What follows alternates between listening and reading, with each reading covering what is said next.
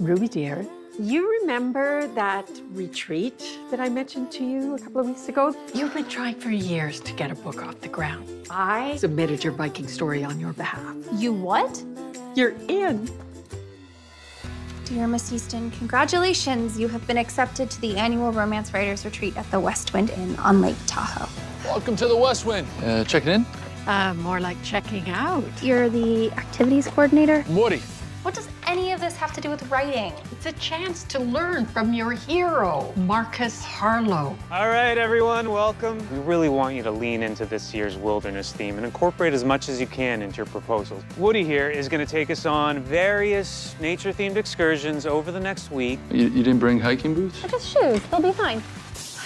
How was your first day? Oh, the activities guy just had to carry me down the mountain. Thank you for your help earlier. Nice shoes. How did you know my size? I took a guess. I'm not great with outdoorsy things. Just one step at a time, Ruby. You got this.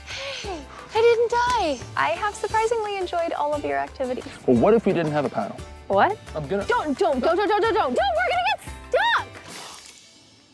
stuck! They float. Yeah, he's actually really nice. Nice? There's nothing more there? Romance novels are the standard I hold people to. That's a lot of pressure. Yeah. Well, maybe it's time to let something real in. I have to jet off for a few days. There's a studio in LA that's adapting one of my novels. It's called Valhalla Calling. What's the point of all of this if he's not even here? You don't need Marcus telling you how to be a good writer. Tim, wait. I found your notebook. You're writing all of his stuff. I don't think you should trust Marcus. I am just trying to make a career here. And I don't need you interjecting, telling me who I should and shouldn't listen to. How about I set everything up with Valhalla Calling and you can focus on your proposal? We haven't done a quiet romance since the one about the girl that gets trapped in the snowstorm with the truck. Snow falling. You didn't even write the books that I fell in love with. Tim did. I'm not letting you use my story. I have to go find Woody. Woody! Ruby, what are you doing? You were right. And I should have listened to you.